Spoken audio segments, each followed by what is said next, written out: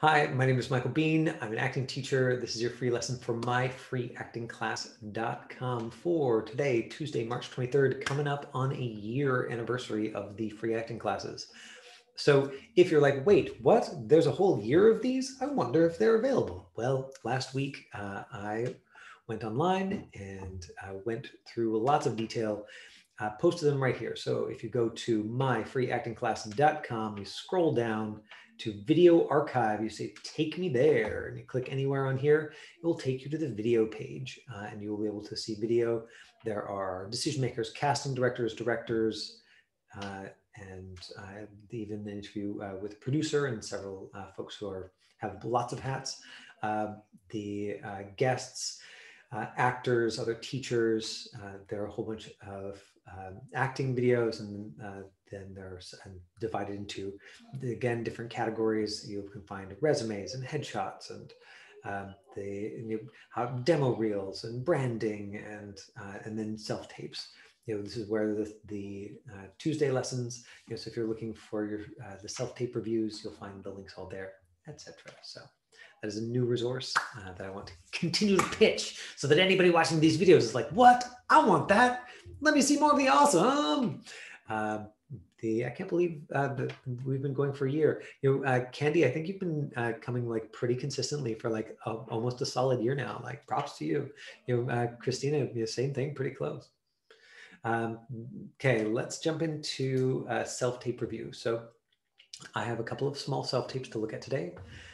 The idea with Tuesdays, of course, is we are using the self-tapes to talk about camera technique. We'll start, why don't we start by looking at Tahilla's self-tape. Now, I'm going to be particularly kind and gentle because Tahilla was very clear that this was her first ever self-tape. She did something that we haven't had somebody do before, which I thought was really interesting, and she wrote herself a script. And so this is her first ever self-tape, and I'm going to use it to talk about some of the things that go with camera technique. So if you look at my video, this is the frame, the frame of being like what the camera sees. Right now, I'm in a medium close-up, top of my head to just below my armpits. This is how close you want to be if you're doing a self-tape. If you are, now this is what I see from actors all the time, is I see what's called a medium shot. I think actors are more comfortable here. And it's not bad. Certainly if I'm like doing physical action, then maybe it's important to see this much of my body. In a medium close-up, you're going to see my eyeballs larger, and that's going to make it seem like you can feel more of what I'm feeling. So most of your tapes for medium close-up. The other thing that I see in tapes all the time is this, where there's all the space on top of your head. And I think that it comes from this impulse to put your eyes right in the very center of the frame. I think that must be it. People are just like, oh yeah, I'll just put my eyes right in the middle. And in general, what you want is your eyes here about third of the way from the top, right? So basically, you just don't have to cut off your fancy hairstyle if you got a fancy hairstyle. But if it's too fancy, then I don't know, maybe cut off some of it. We want to see your face and we want to see your eyeballs as close as possible. So, neutral backdrop and some kind of light reflected in your eyes. So I'm doing this. I've got it really easy here, and so ta-da! This is me dead inside, Michael Bean. Dead inside. Generally speaking, the light reflecting your eyes is what makes you look like you're alive. Candy, Christina are like, yeah, we've heard this 50 times already. So here we go. Let's move on to self-tape. So this is from Tahilla, who is in Trinidad, Tobago, which I had to look up on a map. I don't know if y'all are like, oh yeah, of course, I know exactly what it is, but I had to look it up.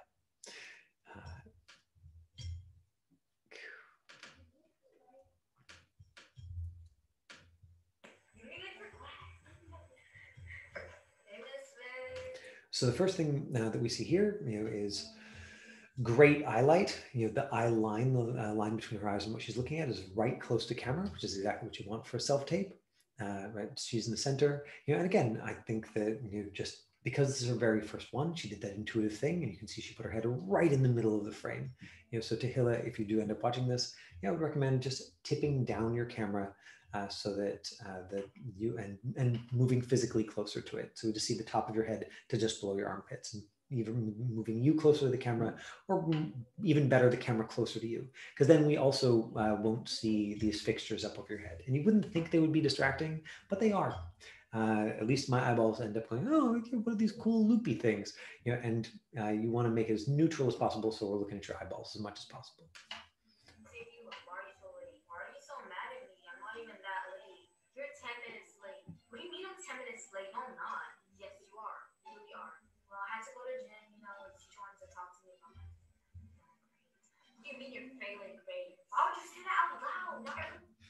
So one of the things that's happening here is it sounds like, and I could be wrong, it sounds like Tahila is running her lines with a recording of herself. It sounds to me like she is running lines with a recording and not with a person. This is a fantastic reaction, by the way.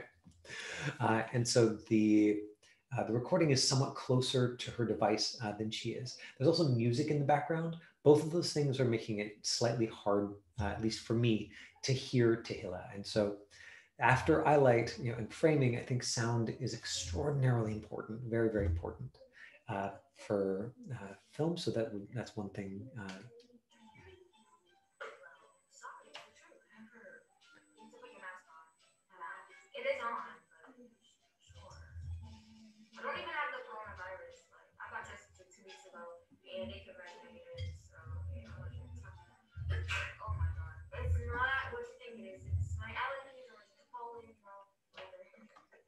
And so huge props to Taylor for being bold and for sending us a self-tape to look at.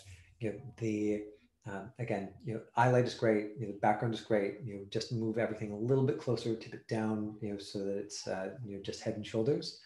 One of the things that I think is really useful about this, Taylor, and something that I'm learning or noticing watching this, is that your reactions are so easy and natural. So in this, I think because you wrote the script and it was all you, and so it was all things that like felt really easy, felt really simple. You're coming across you with a lot of ease.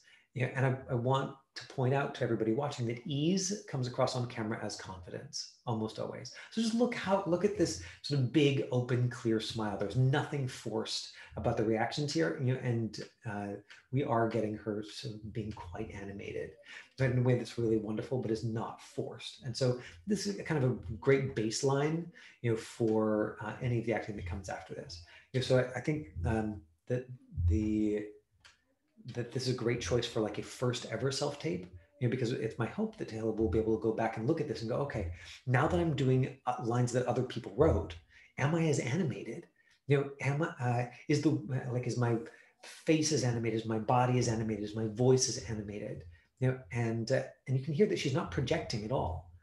So, and again, I think that comes from the fact that like she literally just sort of wrote down some lines that seemed like a thing that she would normally say. And the goal is when you're rehearsing a script that you're given by somebody else to get to that point, of course. But this is what it looks like when it's just actually something that you would normally say. Like, yeah, easy. There's nothing like, I don't know. Those are the lines that often you have to practice over and over again to internalize to get to the point where you find that level of ease. Let's look at Christina's self-tapes.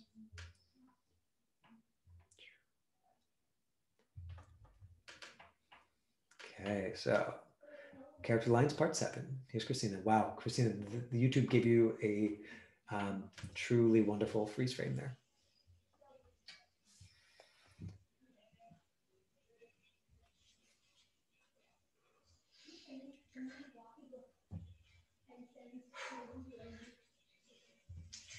What can I get you today?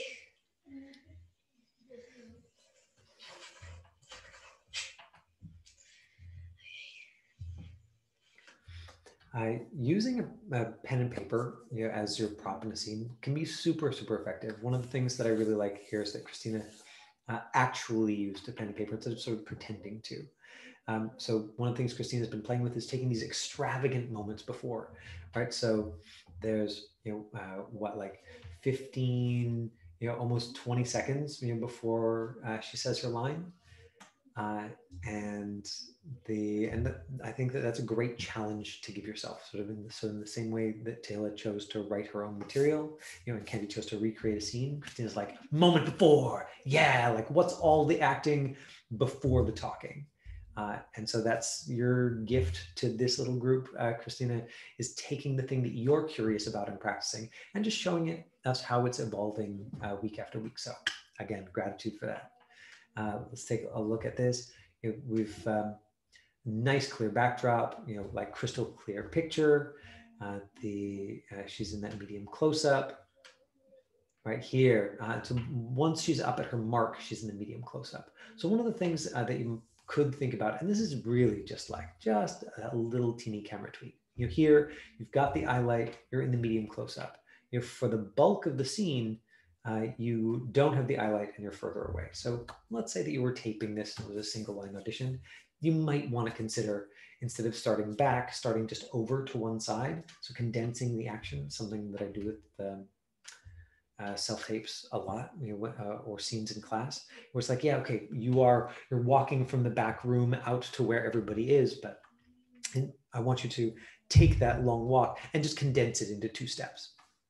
All right, so you're going to start on this side of the frame, like, okay, yeah, I'm having this conversation. Hey, can I help? Yeah, and just that little shift, can tell the same story. I recommend rehearsing it exactly the way that Christina did here, so that you're like, oh yes, here's the whole distance, but then it's called cheating for camera. You want to cheat the action inside the frame. Let's look at number 2. Christina warned us before the video started that it was very similar, but we will see what she did different. So here we go.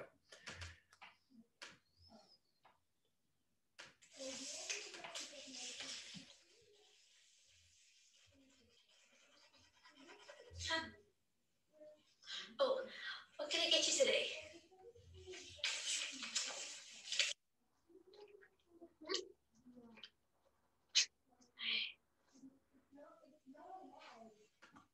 I see. And so the reaction at the end is very similar, and then, what you were playing here at the beginning with was being sort of like happy and distracted. Again, we've got you in that medium close-up, eye light, neutral, non-distracting background, no flashy jewelry, no sparkles on the shirt. So in terms of camera technique, this is totally working. Something that that I would recommend if you're ever doing a scene like this again, Christina, is don't just randomly scribble, because you can see everybody watching it. It's really clear that she's not writing anything. And in fact, she accidentally sort of flashed her scribble directly at the camera. So even if she was scribbling down here and we didn't know, and then she's like, oh yeah, here's your prescription. It's like, blah, blah, blah. It's just writing. Like, it's not like you've got a pen and paper, just write something down. Like play tic-tac-toe, anything. Sometimes when I've got a student who is like doing homework, or they're doing a test, or they're like completing the survey, right? Like if there's a thing that you have to do that's important in the scene that involves pen and paper, usually I'll just make it a game. I'll say, okay, great, circle the letter A, and just go through your script and as fast as you can circle all of the letter A's, so that Christine will be like, I'm doing my dialogue, but I've got this task of actually trying to circle all the letter A's. And it's so much more effective if you're actually looking through your script for a thing, than if you are pretending to. And of course, with enough rehearsal, that pretending can become second nature, and you can sort of find the specifics in it. But if you've got a script in front of you anyway, if you've got a pen and paper in front of you anyway, doing a real thing will almost always give you a better, clearer, sort of more specific performance, if that makes sense, Christina. Right, same thing with like taking the order. Like, take the order, ham, cheese, stupid face, right? Like, so you can include in what you're writing something that sort of accentuates your opinion about the person. It looks to me like with the second one, you were playing with an arc, starting happy, and sort of ending up as far from happy as possible. If that's what you're playing with, you can go even further with it. I think that change from the top of the scene to the bottom of the scene can be really useful. Now, I have been threatening for weeks to show you a self-tape from one of my students that she said she was really thrilled about. And so let's watch that together and then talk about some of the things in there that worked. Then I want to chat with you just a little bit more about the exercise for tomorrow. We're going to be breaking down a script, and then we can wrap up. Okay, here we go. So, have I already got this open?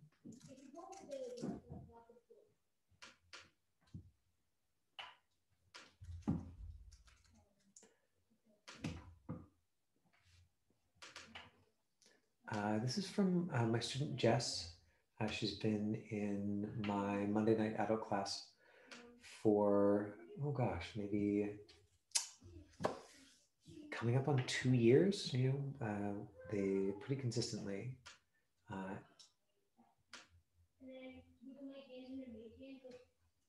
name's Melissa, by the way. Oh. Don't think much of the Christmas lights. No. I think Jorge put them up. Oh. He seems to know a lot. Yeah. Would you like a glass?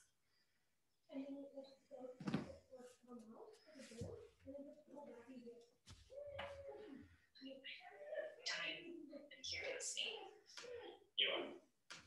So one of the things that was written in for Jess's script is in the script she was written sitting at dinner and he had just spilled something on her, I think. And so she was like cleaning her shirt, and so you can see that she adjusted that to not change the level, not standing or sitting. So she was standing at the back wall or standing a couple of steps back from that medium close-up. Yes, for the first little part of the scene, and now that she stepped in, you can see that the eyelight's even better. Neutral backdrop. She's set up her lighting, so that she's positioned it, so that she's got that nice, like the sort of bright spot in the center. It's not washing out her skin tone. Right? Like I really like Jess's setup. She's spent a long time tweaking it, to get it to be as flattering as possible. Famous. To show it to me. I mean, haven't I been nice to you? I offered you a drink.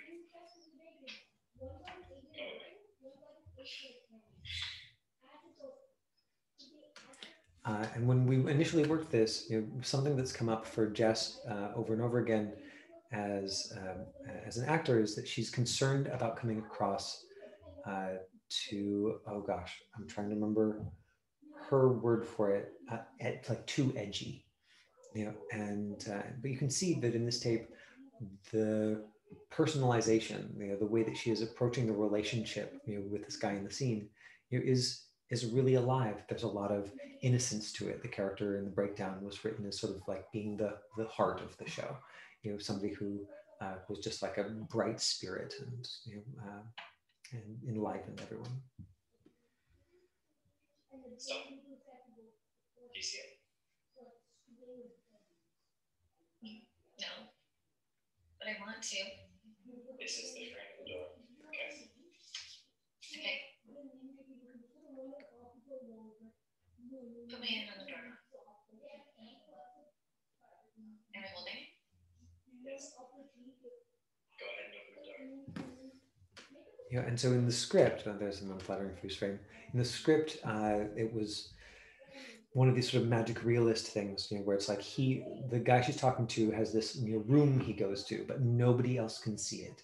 It's and so it's unclear whether it's in his mind, or it's an actual thing. But she's like the one person who he lets in. And so at this point in the script, it says that she opens the door, and then it's full of like it's this giant magical place. And so she's supposed to like open it up and be full of wonder. And it's unclear reading the script, whether it's imaginary, or whether it is, quote unquote real. And so what we decided to play with when we were workshopping the scene in prep, was that it didn't matter. Like it truly doesn't matter if it's an allegory, for their relationship. It's just sort of symbolic, of like them getting to know each other and him letting her in emotionally, and that's how they're choosing to show that visually. Or if it's really a magical thing where it's like, oh my God, there really is a magical room, but that either way to just treat it as though it was real. And I believe that then they look in a mirror, and then he grabs her and they ballroom dance. So there was a lot of action written in, that we needed to find a way to sort of include the spirit of, but wouldn't quite work with that sort of first suggestion that I often give, which is like, do it exactly like it says in the script, or try and keep it all out of frame as your sort of first two options. Then option three always is like, okay, well, can I alter the action to keep the spirit of it, right, not discard it entirely, but just change it slightly and make it work.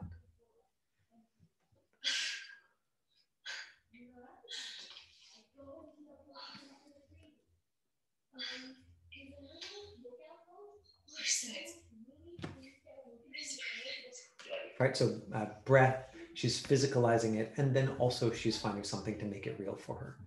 Right, so all three of those things are useful, and I don't think any one of them works by itself.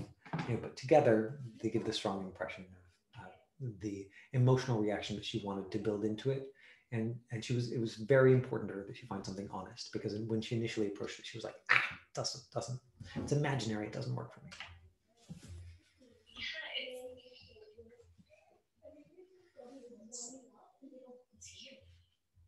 What do you mean? You're not like everyone else. I can tell. They just want to succeed. I want to succeed. I know, but you're not only in it for money. Well, I like making money, of course, but money isn't everything.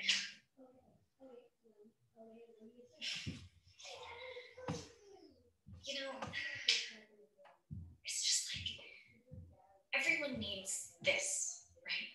A place that's only theirs. And this is yours. Don't you feel like you can just be yourself? Right, so really good use of the frame here. Right, you saw that she took that step back when she was really taking the room, and now that there's this sort of intimate and the connection with the guys building, she's stepped in, not a lot. It's not like her face is sort of filling up the frame, but you wouldn't think that 30 centimeters of movement would do so much to tell story, but it really does. I guess I can. A private space that's just you share with someone close. Someone just like you.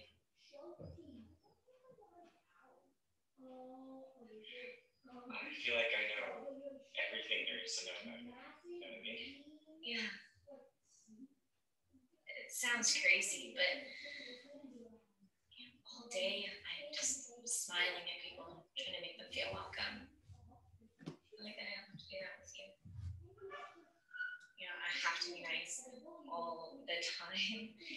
And I'd rather just be honest. You may not be the nicest person.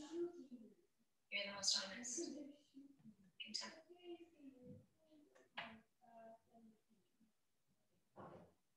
Yes,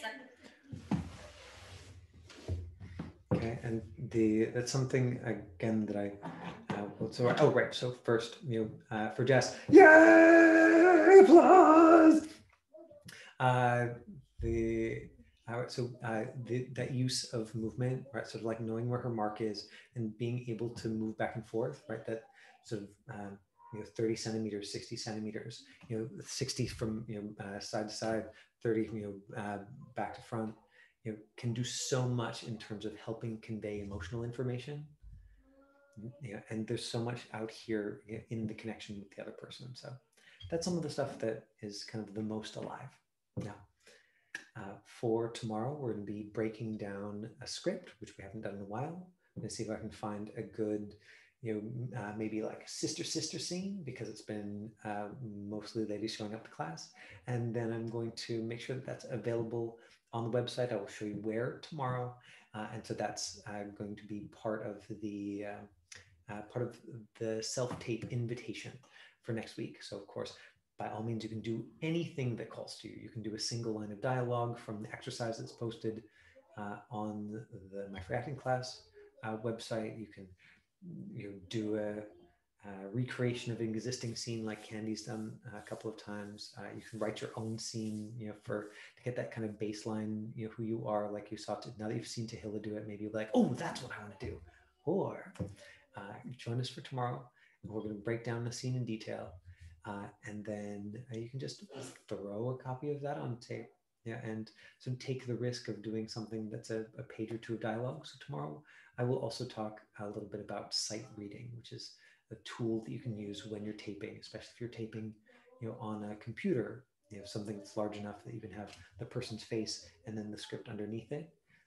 And so I'll go over that again. It's been, I don't know, I think it was last summer maybe, that I last went over sight reading. It can be enormously effective if you're doing a self-tape that has dialogue, just so you're not worried about, am I going to remember all the lines? Okay. Thanks for making time to play with me on Tuesday. I've got to go and check on the kids in the other room before they get too rowdy.